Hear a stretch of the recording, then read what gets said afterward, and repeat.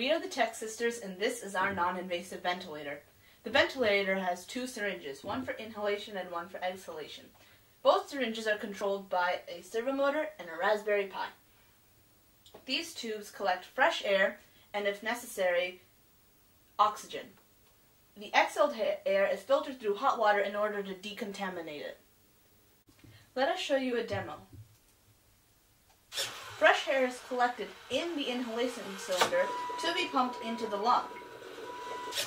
Exhaled air is collected in the exhalation cylinder to be pumped through hot water to be decontaminated. This is how our ventilator works. Thank you.